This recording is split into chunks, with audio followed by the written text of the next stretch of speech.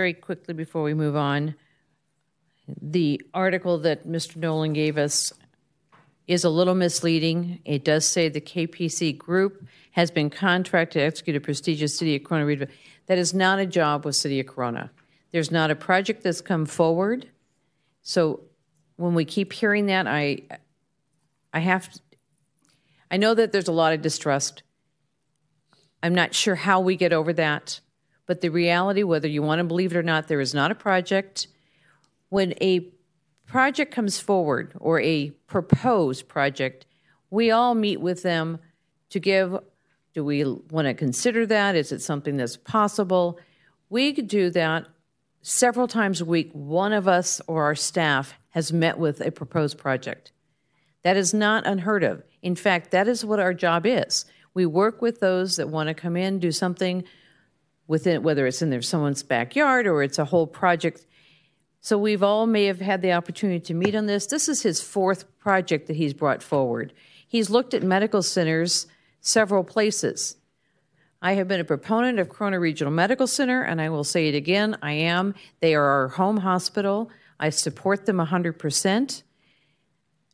I'm not looking for another hospital. If that comes down the line, then that's something we deal with, but that's not something we're seeking out. Somehow it's been misconstrued and twisted. I'm not sure how we can get beyond this, but it is nothing to do with this bridge, because back in 2007 when we were discussing this bridge, he was not moving that project forward. He was in another area in town. So when we keep hearing that we're doing this because of that, no, the project for the McKinley grade separation had already been started. We've already had the plans. We put it on the shelf because of funding problems. It came off the shelf.